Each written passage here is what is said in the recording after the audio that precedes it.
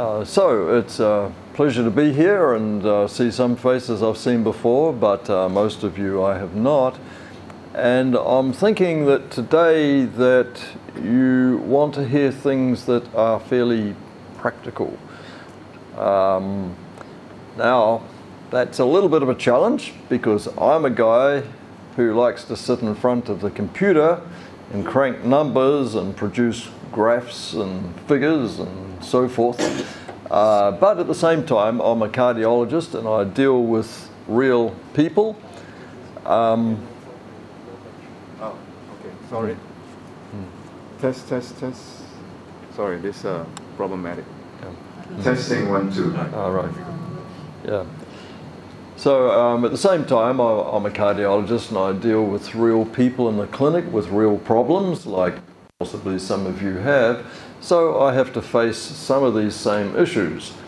But I'm not necessarily an expert in some of these practical things, but I'll do my best. What I know is a lot about the evidence that we ought to live our life in particular ways.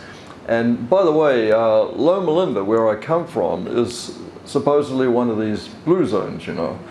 And it's not so much because there are so many people living over 100 years of age, which was true in some places, although there's quite a lot in Loma Linda as well. But we looked at the issue of getting old successfully in a different way. We were more interested in moving the whole population up life expectancy by a number of years, rather than leaving most of them untouched and just having a few that happen to get to over 100. And I'm not going to go along with 50 or 60 slides today. I've got many fewer, and I'm going to try and kind of talk a little bit around the slides, and hopefully we can have a little interactive session at the end. So first of all, what are the main causes of dying? Now, that's not a question that's a very happy one to contemplate, but it's kind of what we're talking about today. And that varies a little bit in different communities. And in Southeast Asia, it might be a little different to what I'm used to. But they are largely things such as cardiovascular disease. So what do we mean by that? It's when the heart goes wrong or there's high blood pressure. And I thought I'd just take a minute or two and talk a little bit about what we mean, for instance, by heart attack. Because you're not all doctors or health professionals out here, I suppose. The heart attack is when the little arteries about the size of a straw that are on the surface of the heart and feed the heart muscle with blood get blocked. And you know, the heart is a massive muscle, and the amount of energy it needs and the amount of power it produces roughly 60, 70, 80 times every minute for year after year, decade after decade, it needs to have a good supply of oxygen. And so these coronary arteries, of which there are 3 main ones, are so essential that they have a good flow of blood and oxygen and deliver it to that muscle that's working continuously all the time. It only takes about 5 seconds if the heart stops and we lose consciousness. Isn't that amazing that it keeps us going all these years? So if those arteries get plugged up over the years with cholesterol and other fats and chemicals, you can see that that's going to cause a problem.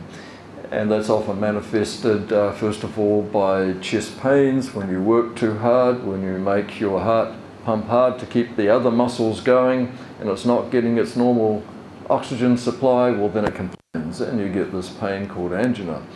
But if that artery actually gets totally blocked, then the muscle beyond that blockage will often die. And that's what we call a heart attack. And that can cause, first of all, the heart to be weakened because some of its muscle is gone and it's replaced by a scar. But it can also cause the heartbeat to become irregular. And so we can get cardiac arrhythmias. And at their very worst, it can cause the heart to effectively stop Electrically it's not stopping, but it could be that the heart is just kind of shimmering with waves racing around at electricity in a disorganized way. It's just like it's stopped. And so that's what will cause sudden death in our community, which is relatively common, at least in most other Western communities. Then of course there's stroke as another cause of death. And that's a similar kind of thing, except it's not in your heart, it's in your brain, which is another one of those organs that just needs oxygen and blood flow continuously, because the brain tissue, much of it doesn't survive for very long once that is cut off. So if any of these arteries to the brain, even starting from the big carotid arteries in the neck, get blocked in the same way as the carotid arteries we were talking about, this can lead to a stroke. And the way that you can recognize that you've got a stroke coming on, and sometimes you get some warning signs with what we call a TIA, transient ischemic attack. And that can be things like you might lose your speech for a little bit, or your face might droop for a little bit, or you might get numbness in your face for a little bit, or your balance might go bad for a little bit. And so those are the kind of things you need to be aware of, because sometimes this TIA, it might only last for half an hour and then come back, but it's a warning sign that things perhaps in the near future might be worse if that blockage becomes permanent and you do indeed end up with a stroke. So that's another thing that causes people to die. And sometimes strokes can be what we call hemorrhagic too, that the blood vessel bursts in the brain, and then you can imagine that you've got high pressure blood going through the brain in places that shouldn't be, causing damage. Diabetes mellitus is increasingly common, I know, in the United States. And this is a condition that most of you are probably familiar with, that many times people have to inject with insulin, not always, some require pills only. And there are two main kinds. One is where the pancreas stops producing insulin altogether, and that's much less common, and that comes on often in children, and that's what we call type 1. And insulin is a very important hormone because that controls the supply of glucose to organs that need it, because glucose is actually the ultimate source of much of our energy that we utilize from moment to moment. I'm utilizing as I stand up here, and utilizing as I try to think. The brain is a major utilizer of glucose, and insulin controls how much that glucose actually gets into the muscles and to the brain and so forth where it's needed, and at times how much is released from the liver, because the liver is a storage area of glucose. When the amount in the blood goes a bit low, then it'll be topped up. So insulin controls all that. And one of the things that happens in people who get overweight and obese is that insulin stops working properly. And there's all kind of chemistry underlying that. But then the insulin is sometimes not stored properly in the liver or in the muscles, where the storage happens also often as something we call glycogen. And if that doesn't happen, the pancreas responds by producing more and more. And after a time, that pancreas kind of burns out because it can no longer produce enough to keep the body's insulin requirement going. And that's what we call type 2 diabetes, that the pancreas keeps producing it, although it may get a bit burned out at the end of the day, but the insulin just doesn't work very well in a person who has an excess of adipose, what we call fatty tissue.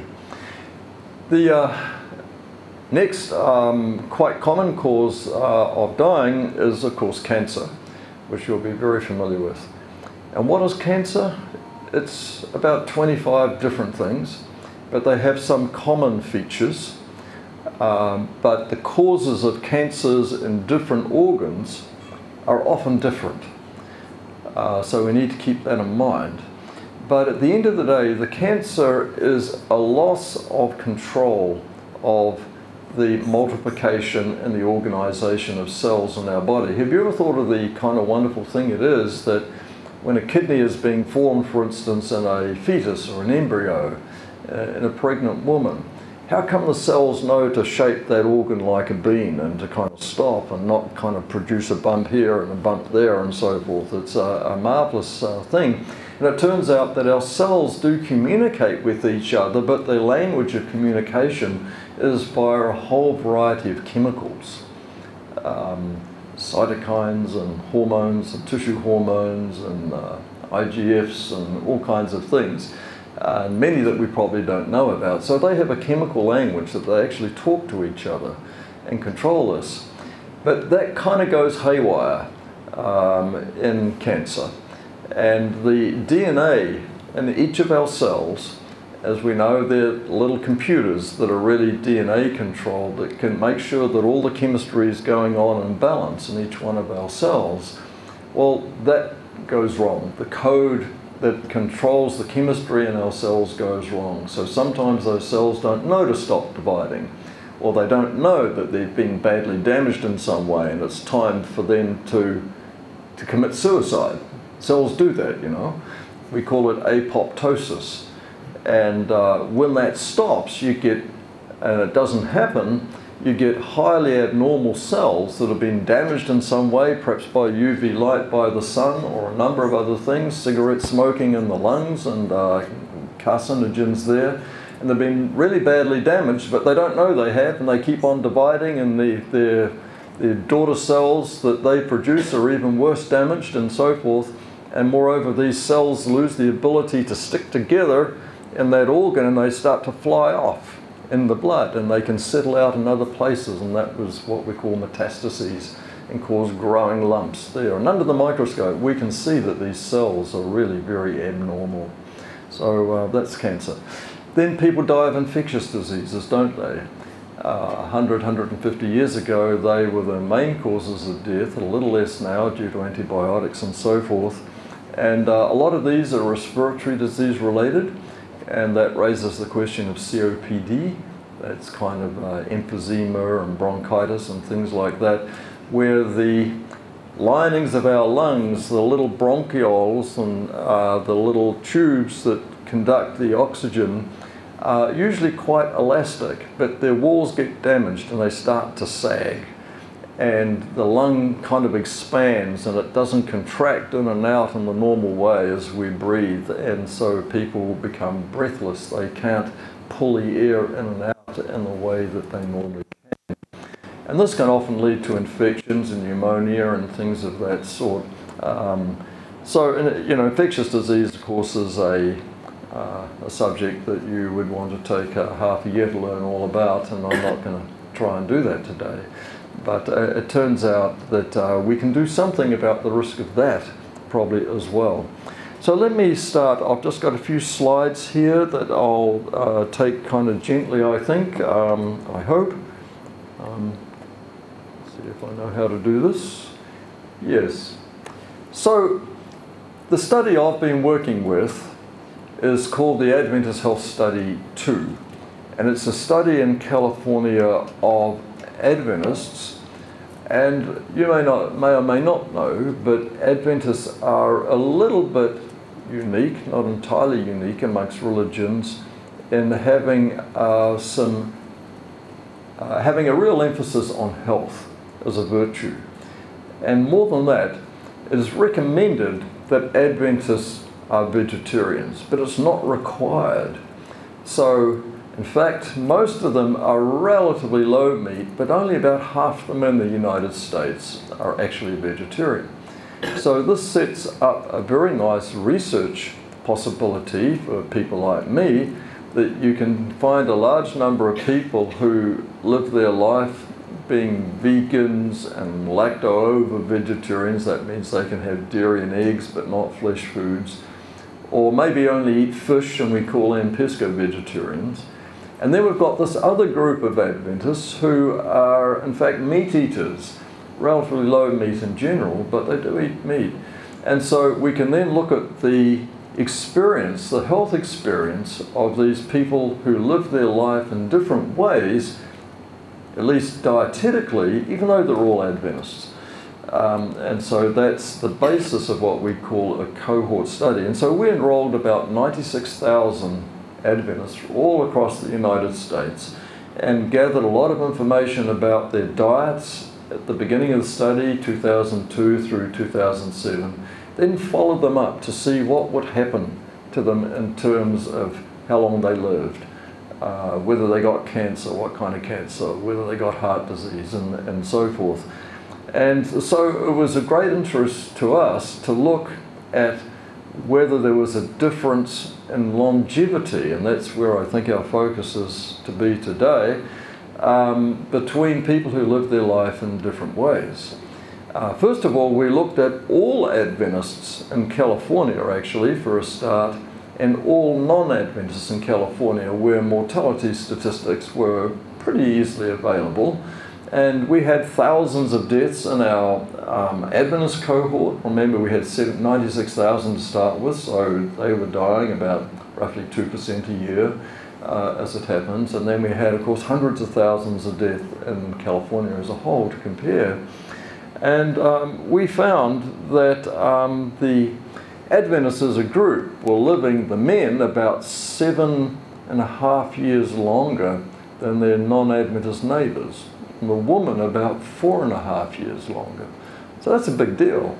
That's a lot of time that one could potentially enjoy. So I'd like to just first of all, perhaps before I go to that slide, tell you that we then asked the question, even in our Adventist group, could you find differences? And indeed, we did find that there were things that predicted, even within our Adventist group, some to live longer than others. And what were these? We found 5 things. And I would not say for a moment that these are the only 5 things that matter, but they were the ones that we could easily detect. And so I'm going to focus on them as we go on today.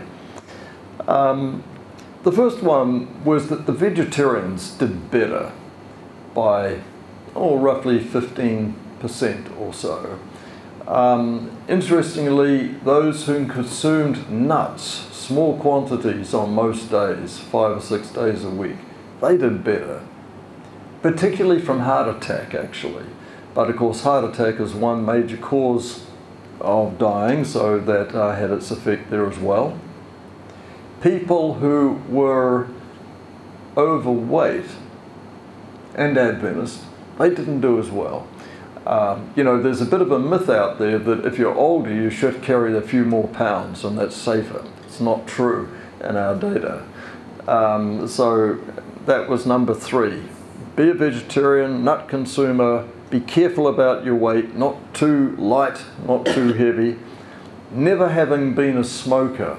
Most Adventists, in fact nearly all Adventists don't smoke, but there were those who were smokers before they became Adventists, so we could look at them, of course.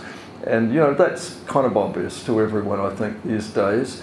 Back in the 1950s, by the way, it wasn't. And if you go back to the late 1940s and 1950s, there were all kinds of ads that, for those that had bronchitis, smoke up more, the soothing smoke to kind of ease the passage of air to the lungs and so forth. I mean, ridiculous stuff when you view it from our perspective today. And the 5th one is to engage in regular, vigorous physical activity as makes sensible for you and your lifestyle. So those are 5 things. Be a vegetarian, nut consumer, be careful with your body weight, never having been a smoker, and regular, vigorous physical activity. That each of them seemed to make a difference of about 2 years in life expectation. So if we looked at even the Adventists that did none of them properly, and then compared the Adventists that did all of them properly, and there were relatively few at these extremes, most were in the middle, but if we did that, we found a 10-year difference in life expectancy. Roughly 2 years from each of these 5 things. So what I'd like to do now is to go through and really talk about each of these 5 things one at a time, and then hopefully we'll have a little time for discussion. So first of all, why would it be that vegetarians do better? And we have a number of things that we can talk about there. And this first slide is actually comparing all of these Adventists, but these are the vegetarian Adventists and these are the non-vegetarian Adventists. And you can see this is the risk of coronary heart disease, dying of coronary heart disease. And so there's a significant difference there. And I'm not going to dwell on it, but that's important to note. If we look at a number of different cancers, and remember I said that the cancers were really not one disorder, they were a whole set of disorders that had some common features, but many different features.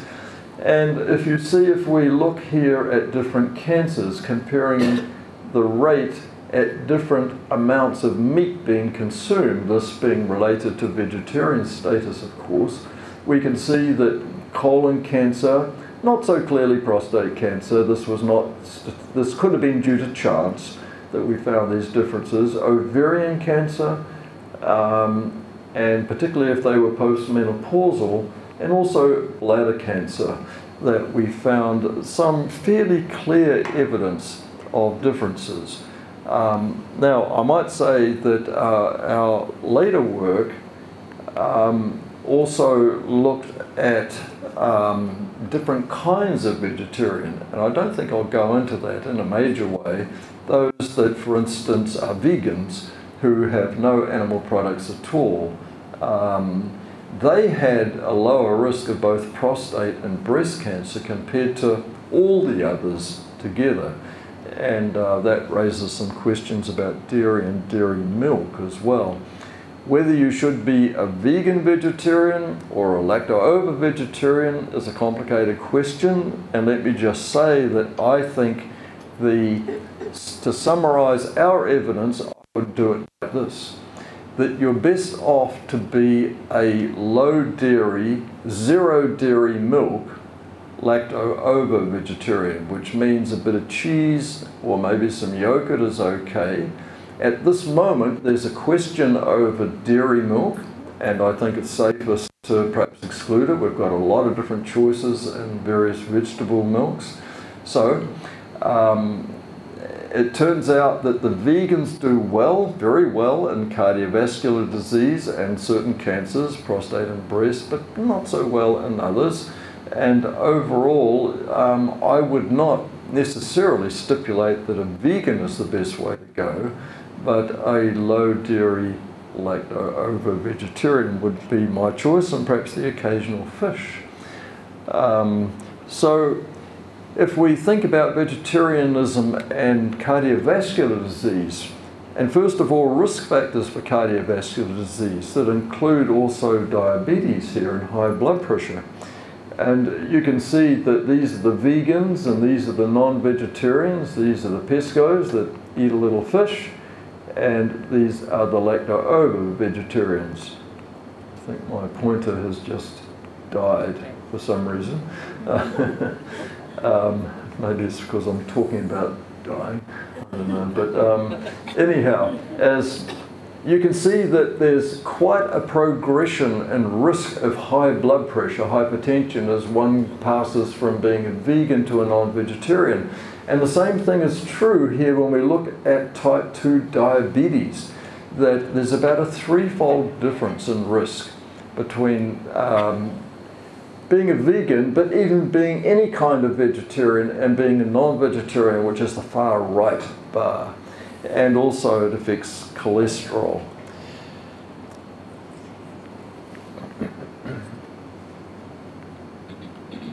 I think maybe my whole pointer, my whole thing has died here. I can't advance the slide either.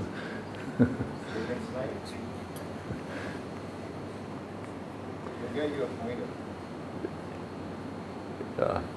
I think I'm deaf to these things. I had this trouble. I was talking in Penang last week, and yeah, I don't know, maybe I'm pointing it in the wrong place, but Yeah, maybe up there. Maybe it's there, so No.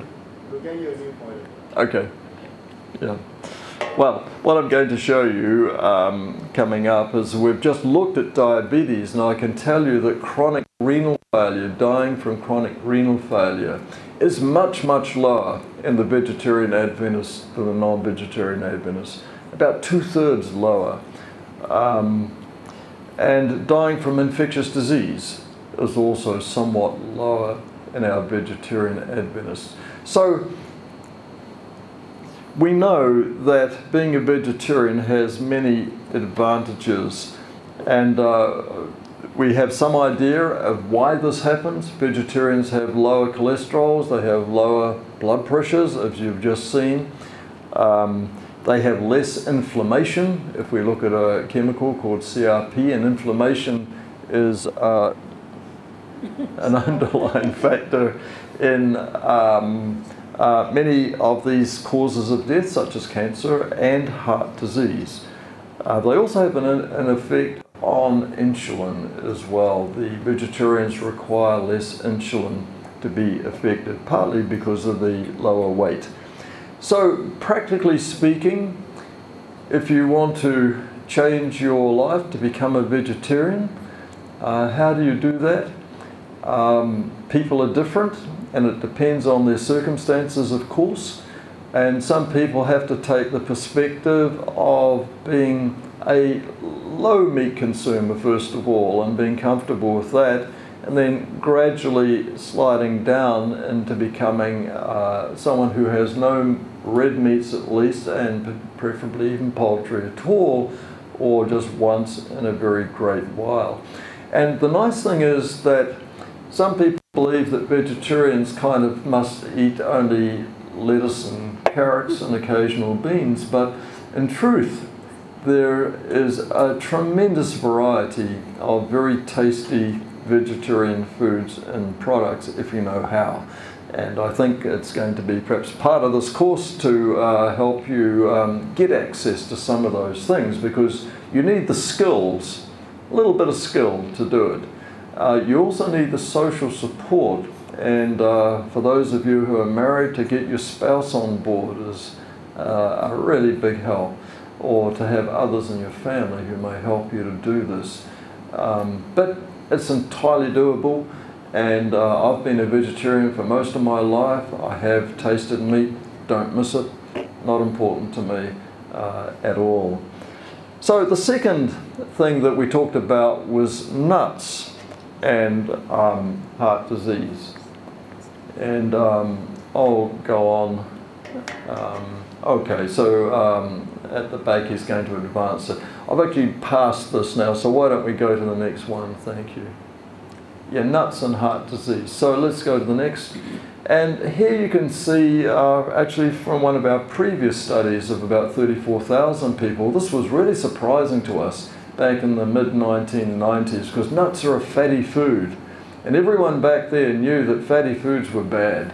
But it turns out that all fats aren't equal, and that there are saturated fats and monounsaturated and polyunsaturated, and the fats in nuts are mono and walnuts are polyunsaturated. And we have now come to understand that these lower blood cholesterol. They also have a high content of the amino acid arginine, and we know that that also does good things in terms of reducing inflammation and also helping to lower blood cholesterol. So it's no great surprise that some of these nuts were, in fact nearly all the nuts, it turns out, were related to a lower risk of heart disease particularly. Now, whether you might say which nut, in some places nuts are more expensive than others, and you may need to consider that. It turns out that most of the common nuts, walnuts, almonds, pistachios, and even peanuts actually, even though they're botanically a little different, they're actually a legume, but nutrient-wise they're actually very similar. Now, as I always say, it's not we're advocating sitting with a bucket of nuts in front of the TV, and kind of, because nuts are easy to do that, it's a small handful every day. And they do not make people fat when you do that. We've looked at that, and that's very interesting, but it's a fact. Okay, thanks. Good.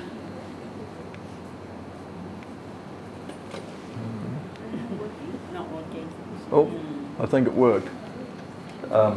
So just to show you that we actually were able to cut the population in about 18 different ways, and here we can see that, oh yeah, even if we look at the vegetarians and the non-vegetarians separately, that the high nut-eating vegetarians did better for heart attack than the low nut-eating vegetarians. And the non-vegetarians, the same thing. And whether we looked at men, whether we looked at women, whether we looked at those that exercised and those that didn't, and whatever subgroups we looked at, we just found this nut consumption effect was always there. So the third thing I wanted to talk about in terms of helping us, live long, and was body weight and mortality.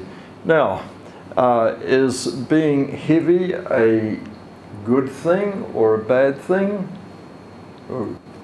Why don't you just say a one slide, you'll do it. I'm not sure which Okay. pointer. You press the wrong button. Okay. Oh. All right, thanks. Oops, we need to go back. Okay, thank you. That's good, actually. So we've seen slides like this already before, and you can see that as you go from the vegans to the lactose to the pescos and to the right, the non-vegetarians, for an average height woman, there's about a 30-pound, that's what, about 14K or something like that, difference in weight, and the same thing exactly for the men, although the men were on average heavier, of course. So this tells us that we do have some control over our body weight just by the choice of diet that we make. Next slide, thank you.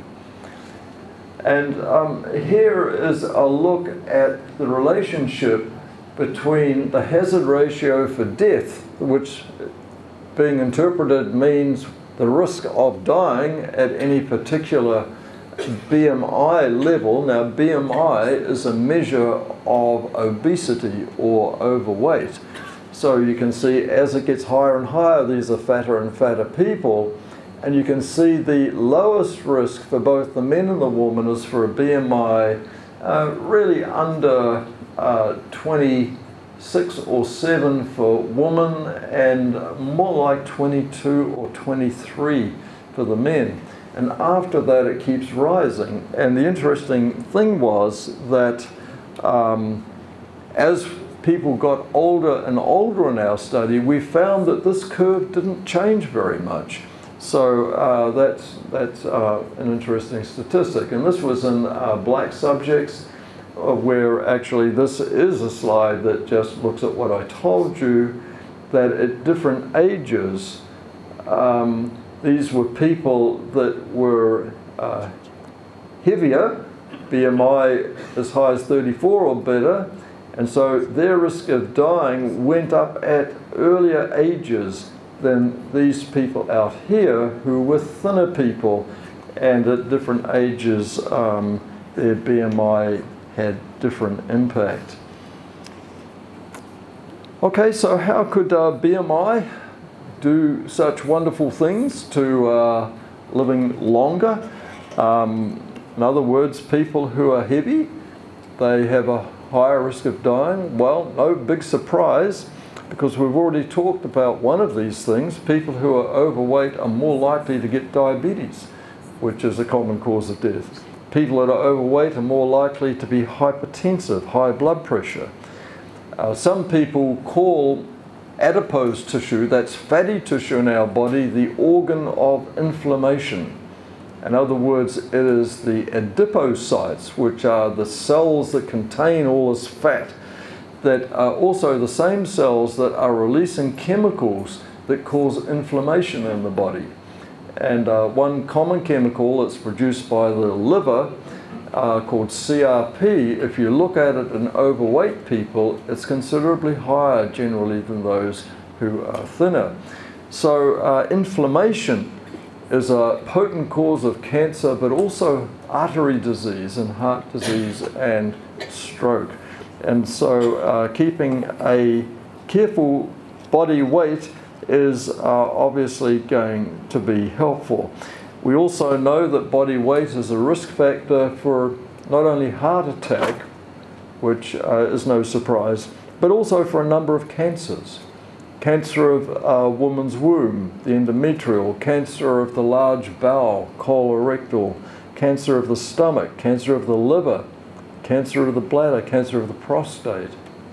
And all these cancers, being overweight, doesn't dramatically increase risk, but it does so importantly, maybe 10–15%. So no wonder that being overweight is a risk factor. So from a practical perspective, how do you lose weight? Well, that's the person who has that secret is a multi-millionaire, isn't he? But there are many things we know. One of them we've shown you already. You choose to become a vegetarian, mostly you will lose weight. Not everybody, but on average, remember there was that kind of 30-pound span there for most people.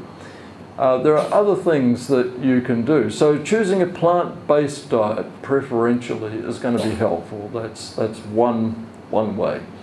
Secondly, we found in our work, and now it's been confirmed by others, that if you have a longer fast at night time between the last time you eat in the afternoon or evening and your breakfast, if it's like 14 hours or so, with no snacking in between, then over decades of time, you put on less weight. People don't tend to get that little pot belly and so forth as they get older. That 20 pounds or so that you can may have an effect on there is another. Then there are practical things like eat slowly. The person who finishes their meal first in a consistent way is more likely to be the overweight person in your house, in your household. Enjoy your food, chew your food well, and that actually decreases the appetite, increases what we call satiety, a feeling of fullness and satisfaction with what you're eating. And secondly, be careful with your portion sizes. You see, industry out there is not on your side. You go to the restaurant, they like to give you twice as much as you need because then they can charge you a sufficient amount. It's as simple as that. And so, again, if you are going out with someone, think about sharing sometimes. Particularly in the United States, this is a problem, but I have been very well fed in Singapore in the last few days. And I think the portion sizes are often more than is necessary here as well in many cases, so keep that in mind. The fourth thing was never being a smoker, and I'm not going to say much about that because I don't think much is necessary to say. Everyone knows about smoking and lung cancer, but did you know that smoking, of course, is the most common cause of chronic bronchitis and emphysema, respiratory failure. It's also a potent cause of heart attacks, particularly in young people. It's interesting, a younger person in their 30s and 40s who's a smoker has about a 4-fold risk as compared to a non-smoker in their 40s and 50s. By the time you get to 60, 70, 80, they only have about a 1.5-fold risk. So it's those premature deaths that smokers are putting themselves at risk of. And then there's a number of cancers that are related to smoking. Of course, lung cancer we know, but also cancer of the mouth and the pharynx, and particularly for the lip, pipe smoking, esophagus, stomach, pancreas. Smoking, of course, is just poison for most people. Let's just not use any other words, that's the way it is. And the fifth one was regular, vigorous physical activity. Now, you don't need to run marathons to get big advantage. By the way, if you want to lose weight, people sometimes just say, okay, I'm going to go on an exercise program. And most people, that alone will fail. What is more effective is the dietary approach, but exercise is a very good add-on to that. But exercise by itself generally will fail. So bear that in mind. It's really got to be a combined approach for most people, unless you're going to run marathons. But so back to physical activity itself. We know that is related to a number of risk factors, obesity being one of them, blood pressure being another. Because of its effect on obesity, it is also you're less likely to be diabetic. And also it helps the body use energy more efficiently. The little organelles within our cells that produce energy are called mitochondria. It helps them to be more efficient in their use of energy. So if you do get a partial blockage in the artery, you're more likely to survive it because the heart muscle is being more efficient in the way it can use that reduced supply of oxygen. So exercise doesn't necessarily take the blockage away in the same way as diet does, but it makes the blockage less lethal. Exercise, by the way, is related to a number of cancers as well as heart disease, colorectal, breast, bladder, kidney, gastric, and it also decreases inflammation, which is relevant to both, as I keep saying, both cancers and heart attack. So practically, how do you get involved in a physical activity program? Well, that's tough, isn't it? But not so tough. The most important thing is to make that transition from being a couch potato to having, you know, a small amount of activity at least 5 days a week. Not necessarily every day. By the time you've got a good amount of activity going, whether it's a vigorous walk, which is just fine, could be cycling, could be swimming, it could be calisthenics in a number of different ways. And, you know, ideally, it's good to be doing about 45 minutes a day, 4 or 5 times a week. That should be the goal for most people, but you've got to take it gradually in many cases, and you've got to be persistent and give yourself little rewards. If you can join a club, if you can make friends that are doing it, and you can buy a dog and have to take them walking every day, that's a good way to do it as well. So I think that's most of what I wanted to say, and I will just finish off with 2 or 3 slides that mainly relate to nutrition, because I think it's important for many people, because it's often very unclear how one should live if you just read the newspaper. Things vary from day to day or week to week, it seems. So it is a tough science, nutritional science, and so you need to be very careful. Even those of us who are professionals need to be very wary of the traps in interpreting the data. It's not that the data is wrong, but it's how it's interpreted that can be wrong. So the best thing to do is to follow the preponderance from high quality studies. Now that's tough for a layman to do. How do you know whether they're high quality? But if they come from major universities and if they're published in important journals like the New England Journal and JAMA and BMJ and things like that, they're more likely to be high quality studies. But be kind of skeptical of writings that you might get in popular books, even from someone who has an MD or a PhD. That's not enough in my opinion. They really need to be active researchers that are publishing in the literature, and they are then become aware of all these traps in interpreting the data.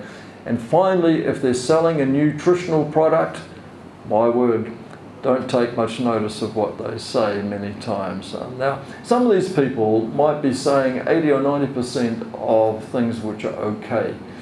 Generally, there's some issues in there which most of us would make some objection to.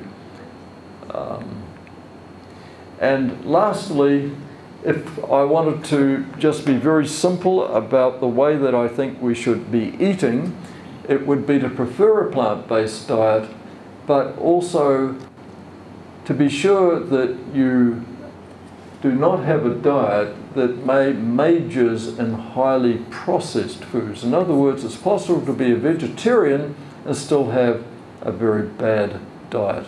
So you want to have as many natural foods as you can. Not that all processed foods are bad, but a diet that majors in processed foods is something to be avoided. The evidence is quite clear on that.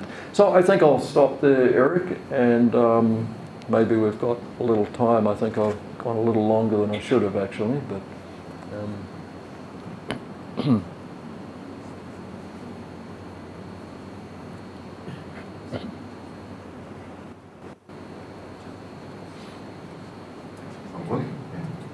All right, thank you, Dr. Fraser. Anyone has questions pertaining to today's topic, especially the 5 items that was being mentioned for what 10 years to your life? Can you recall what are 5 items? Smoking. Oh, no smoking, yes. Exercise. Eat nuts. Maintain weight. Maintain a healthy weight. Plant-based diet. Yeah. All right. Any specific questions that we have? Anyone? Don't be shy. Yes, there's one here. Right. Pass the mic to you.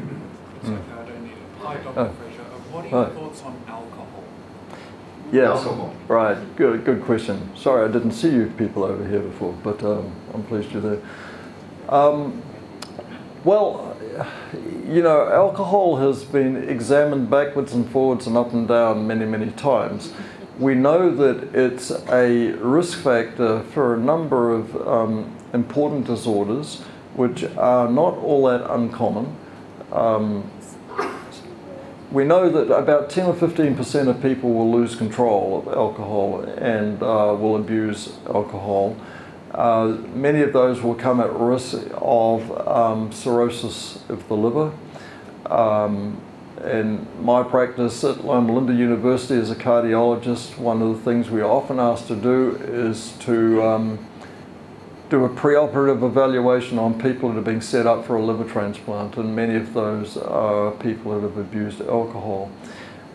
There's a little bit of still controversial evidence after 20 or 30 years as to whether alcohol might be mildly protective for heart disease, particularly coronary disease.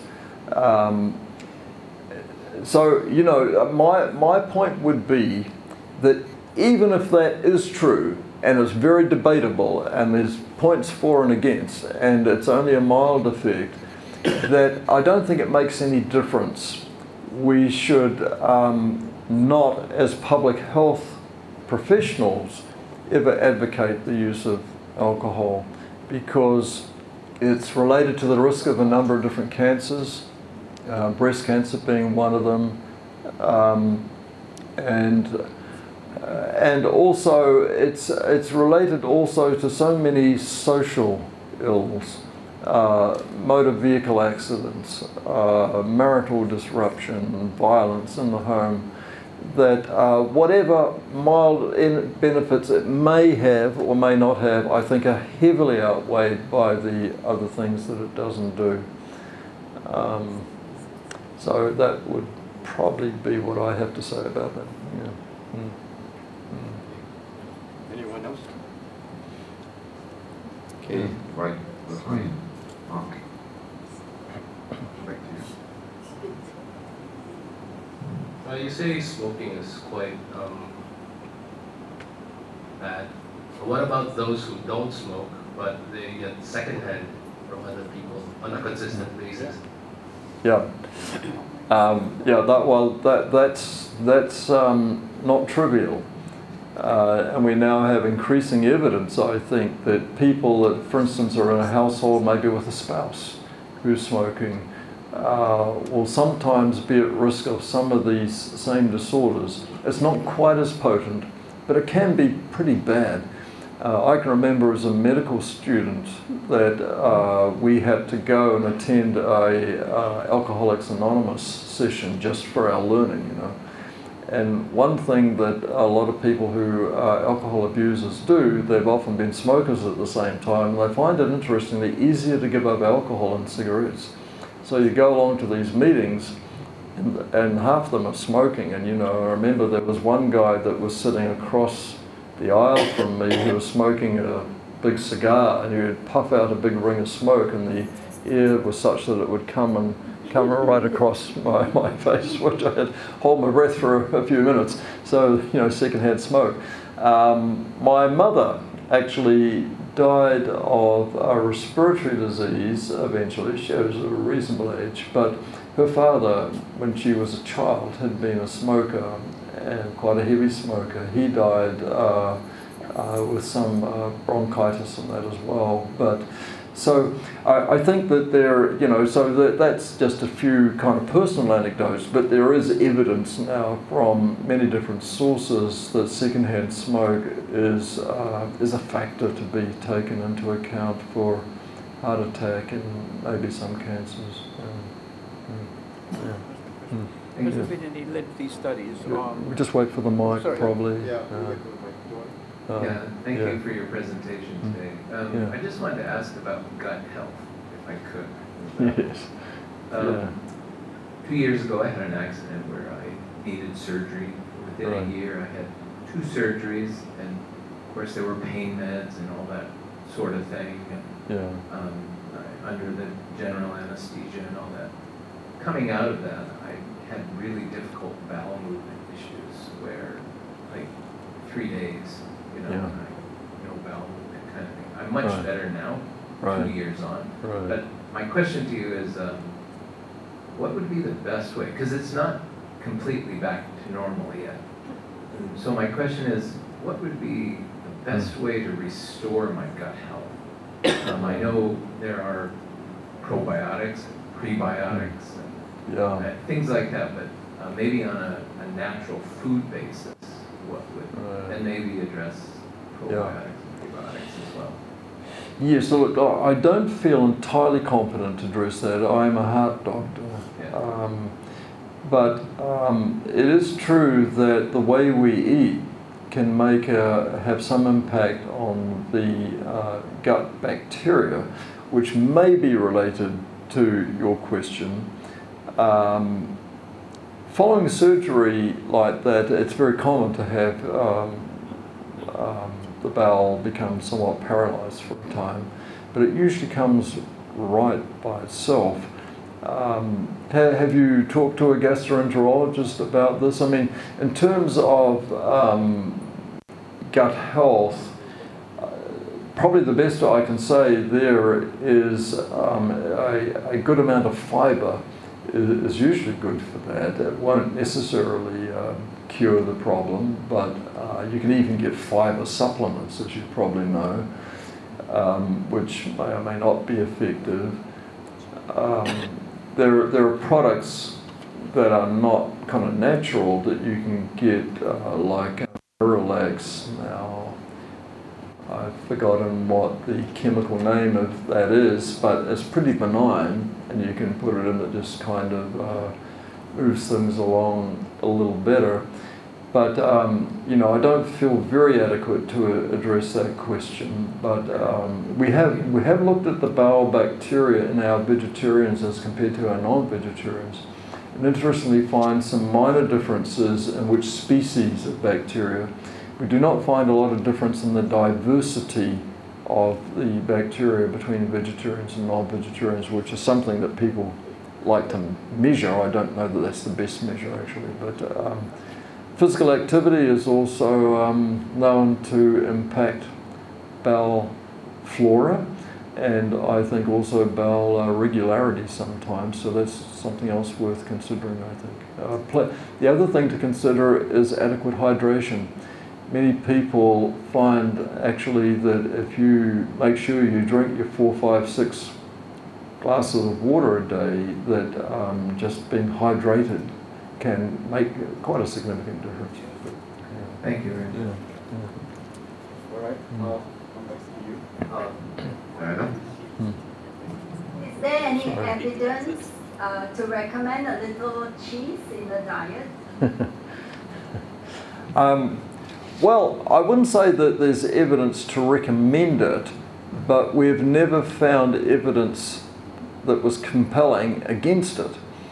And even though we find pretty good evidence against, at the moment, dairy milk from the perspective at least of 2 cancers, not necessarily total mortality, we haven't really looked at that, but there's some, dairy milk is under question, let me put it that way. And if you have a family history or a personal history of breast cancer or prostate cancer, I would be particularly reluctant to have much dairy milk.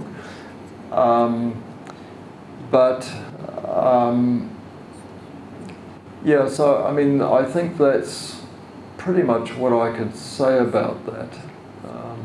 Yeah.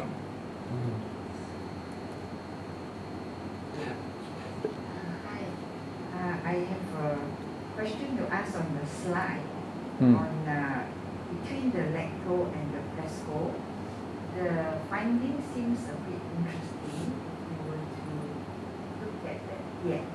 So if I look at the CRP, the one pesco seems to be higher, whereas if I look at the fasting insulin, the pesco seems to be better. So is eating fish, how does eating fish affect this? Right. Well, the pesco there, the higher the bar, the more inflammation. So the pesco is not better there, it's higher. Yeah. But I would say those two, the yellow and the blue bar, is so close together that I couldn't make it. In other words, if we were to do the study again, we might find easily that that is reversed and it's just chance. It's not a big enough difference to say for sure that it's real. Let me put it that way. But your bigger question is there a difference between vegans and lactose and pescos in terms, say, of total mortality even? And it turns out that in our data, the pescos and the lactose are doing best of all. The vegans not quite as good, but all of them are doing better than the non-vegetarians. So adding the fish in the diet is actually the way is quite. a little bit of fish, I think there's evidence, is certainly not a bad thing and might be helpful. It does contain, if you particularly use the fatty fishes, long chain omega-3 fatty acids, which there's some question mark whether vegans get so little of that maybe that's a problem. Yeah. Yes. I got a question. Yes. In your study, you didn't study the effect of caffeine on cardiovascular health. Is there some correlation? Not really. There's coffee, caffeine's a little different to coffee, but coffee is probably the place where we get easily most caffeine. It contains some organic oils that will increase blood cholesterol. And it seems like, as I mentioned, I guess you weren't there perhaps, but the other day that in Scandinavia, where they have what they call boiled coffee, that I think the whole bean is kind of in there. And back in the 1990s, there were a lot of studies in Scandinavia that showed higher heart attack rates with coffee. But in the United States and other parts of the world, no one could ever duplicate that. And I think it's because the coffee is prepared differently and is filtered and those oils come out. The effect of caffeine itself on coronary artery disease, I don't think there's any evidence that there is. A very large amount of caffeine, 6 or 7 cups of coffee a day may do it, may cause the heart to speed up and even give it a little irregularity. But even that is not as important as we used to think.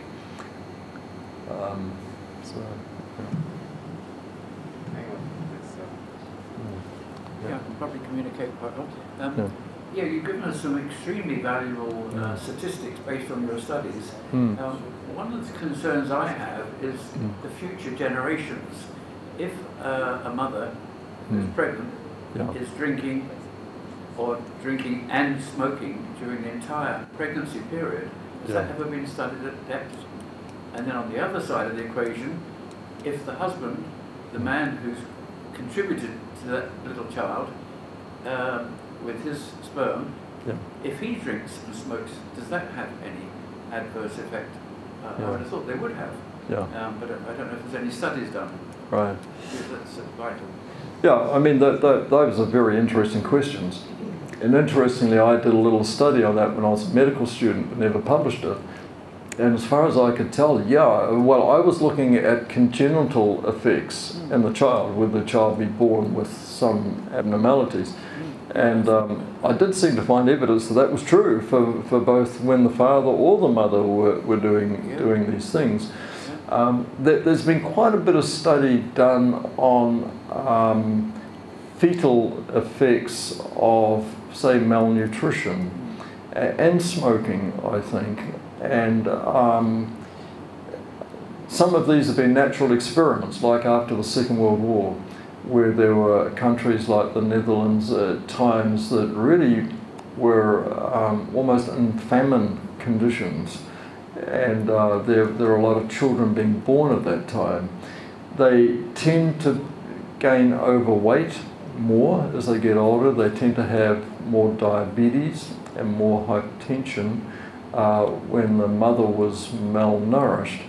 Now, in terms of maternal smoking, I'm sure there is evidence out there, but I just don't have that on the top of my head at the moment. But it's an interesting question. The alcohol side as well. And well, of course, alcohol has been well studied, and there's a condition called fetal alcohol syndrome, which is well known and well studied. And the children there are often very difficult to manage, have some intellectual deficits.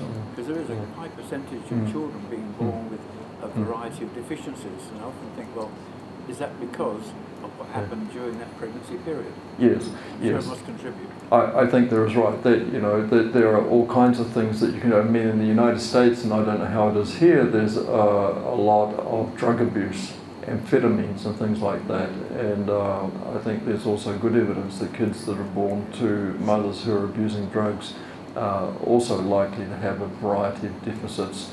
Many of them are intellectual or emotional as they grow up. I don't know if anyone in Singapore knows about the KK Hospital, which is dedicated totally to mothers and babies. Whether they've done any studies on it at all, that would be an interesting one. I don't know whether there's anyone else here in the audience who has any better information that I can give on that. But it's possible. Thank you. Thank you. Do vegetarians and lacto-vegetarians have a higher risk of developing osteoporosis? Yeah, good question. I didn't really talk about bone health, did I? There's a little evidence actually that vegans are at higher risk, and I think there are ways that they have of potentially overcoming that. And our data actually, and the data from most studies, calcium in the diet is not important. Isn't that interesting? Unless it's very low, in which you will get some problems. But the difference between a normal calcium and a higher calcium is not there. You don't find it. So what are the things that are important? It appears that to have an adequate protein intake, and whether it's plant-based or whether it's vegetable-based protein doesn't make a lot of difference. We've published data on that. And secondly, to make sure you're getting good physical activity that helps your bone health. Yeah, and good exposure to sunlight as well, because most of you probably know that vitamin D really is made by your skin. But it's also true that as you get older, your skin doesn't work as well. So there's maybe a place for supplementing with vitamin D, though that also has become controversial. It's not quite so clear as it used to be. Sorry, I seem to hear you saying either plant-based or vegetable-based protein, it doesn't make a difference. What about the meat-based?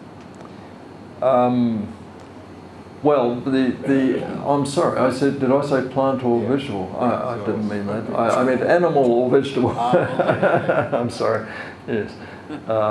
Yeah, so we looked at that in our data, and it seemed kind of equivalent. It was the protein. You don't want to have too much protein, of course, that's bad for your kidneys, but to have 70, 80, 85 grams a day should be adequate. Physical activity and protein, and that's about as good as you do. Make sure you get adequate calcium. It's not difficult to get calcium from plant sources, of course. Fraser, I'd like to ask, how safe are eggs? Eggs.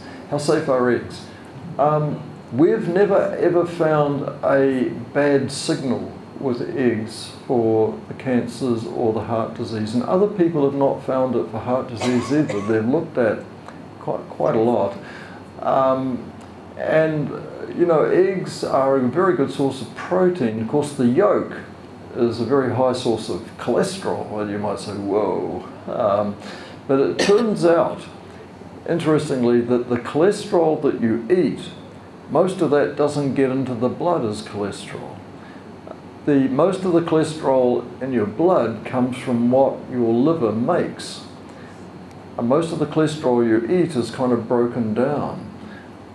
So it's much more important, actually, the saturated fat that you eat, because that is a kind of a stimulus to the liver to make cholesterol in the blood. Whereas the monounsaturated, and particularly the polyunsaturated fats, act somewhat in the opposite direction and tend to lower cholesterol. So the saturated fat, nearly always animal fat, although coconut fat and palm oil has quite a lot of saturated fat. It has some polyunsaturated, some unsaturated as well, but it's not particularly good ratio. Cancer, linked to cancer, in any way? Eggs, we've never found that, and I don't think there's much others who have found that either. No, I mean, I think you don't want to major in eggs. You know, you don't want to have 6 eggs a day. You're going to be in trouble. But the occasional egg, probably fine. What's your take on coconut oil? There's a great controversy on that. Yeah, well, I kind of almost regret having mentioned coconut oil. Because I don't think the answer is there. The thing about it is coconut oil is saturated, but it's what we call a shorter chain saturated fat. The medium chain that we know are bad for cholesterol are 12, 14, 16 carbons. Most of the coconut fat is fewer carbons, shorter chain. And you know, there's been some hype out there in the popular literature, at least, that maybe coconut fat is kind of helpful and good stuff. All I can tell you is that my professor, when I was at medical school many years ago, used to feed his rats coconut fat in order to give them heart attacks. So I'm a little dubious about coconut fat, particularly seeing it's a saturated fatty acids. Whether it's a short chain really makes that difference. There's been only a limited amount of good research on that, unfortunately. So the answer is not totally clear. Is it true that that too much protein in your diet will cause the body to throw off calcium? I've heard that. Is that true? Yeah, I think there is some truth to that. And you know, that's another reason why you really don't want to have a keto diet, for instance, or you know, one of these, what are they, paleo diets, so forth. I mean, some of those diets do actually acutely help you lose weight. There's no question about that. But you're probably still going to die of a heart attack because it's bad stuff you're eating, even though you're thin. So, not to be recommended, I don't think. What would be too much protein then in that case? Well, I certainly would, you know, it depends a little bit on your size, of course. But, you know, anything above, I think, about 90 grams is more than you need in a day. Yeah.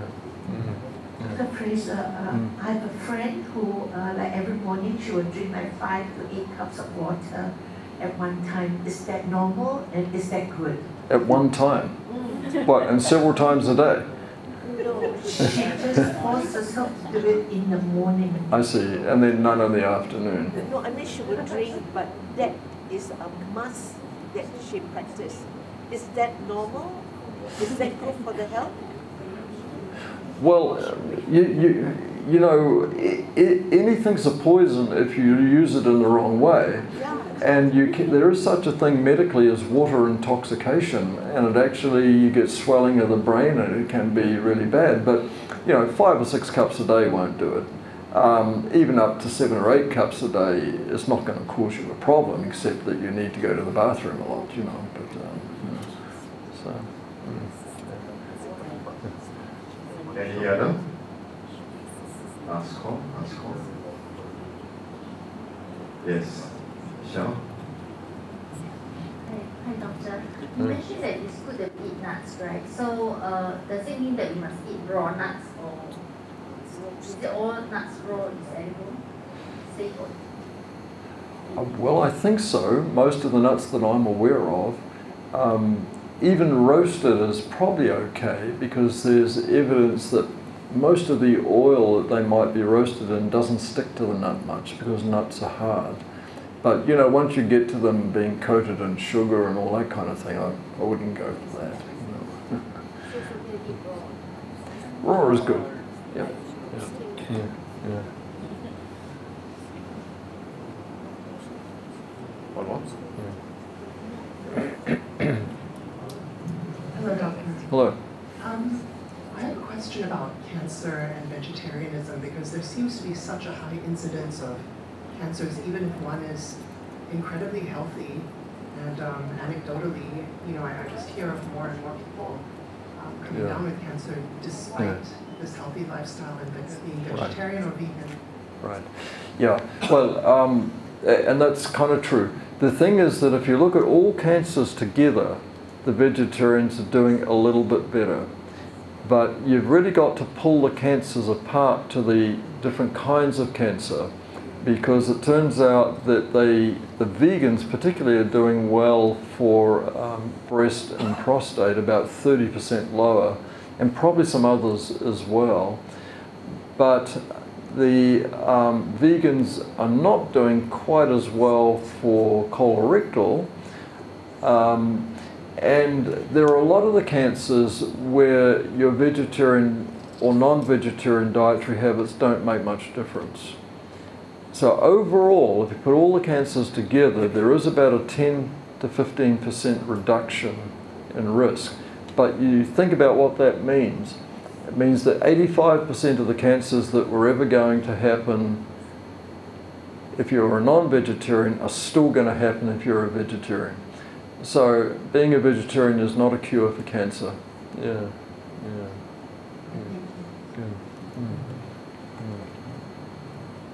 All right. Any more last questions? Let me just say one other thing kind of that spins out of that a little bit. What does a good lifestyle do?